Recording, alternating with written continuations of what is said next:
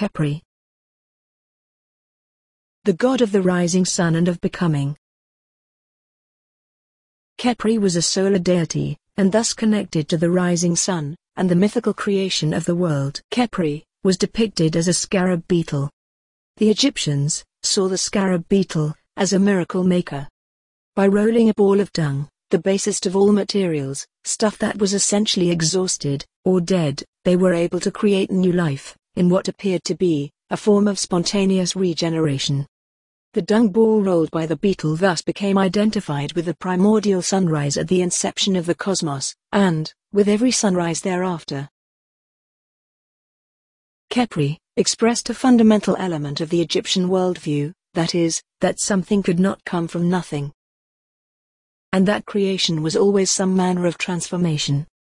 The ancient Egyptians noticed that after 40 days, the insect's young emerge as small, winged beetles. And so, 40 became the number they associated with transformation or becoming. Scarab beetles were one of the most common objects made by the ancient Egyptians. These scarabs, from the Middle Kingdom, were likely used as jewelry, specifically amulets. The scarab beetle is symbolic of Khepri, the Egyptian sun deity who represents creation and rebirth. Amuletic scarabs varied in length from half an inch to 2 inches. They came into vogue around the 11th or 12th dynasty. Such scarabs were available to rich and poor alike, because they came to be mass-produced.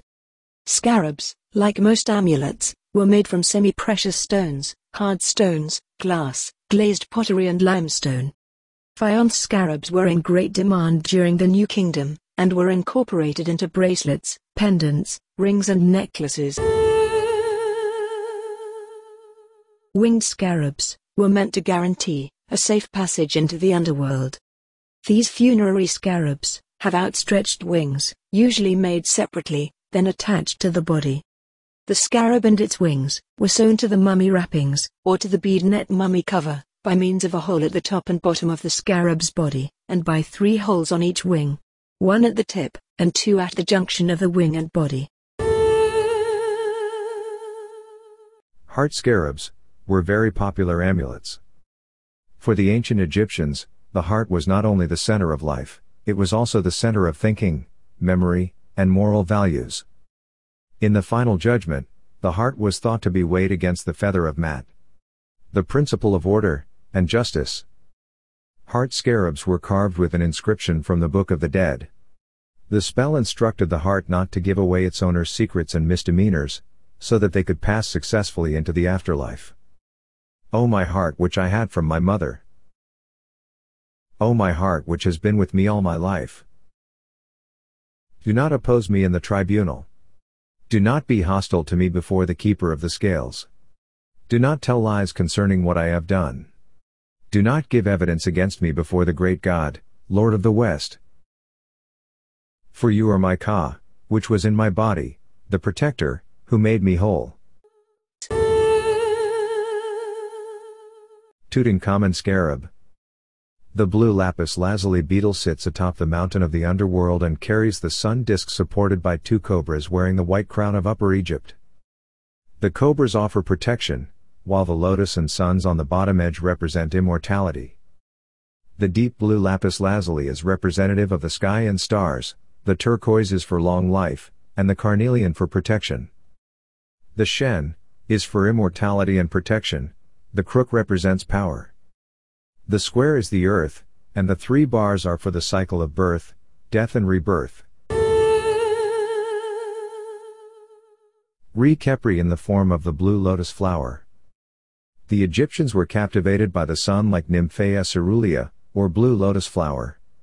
They depicted themselves drunk on its scent, holding the flower to their noses and sniffing it, or drinking from lotus-shaped chalices.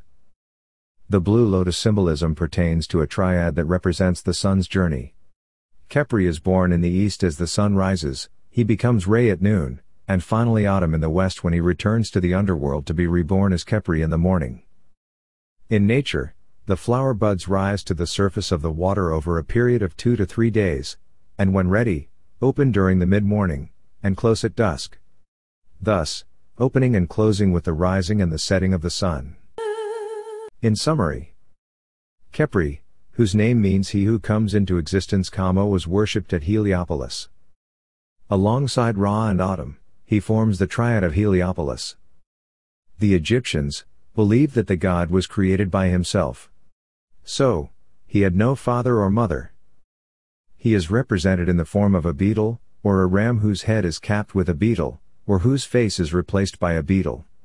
We also have examples of beetles with a human head, a ram's head or a falcon's head. His flower is the blue lotus.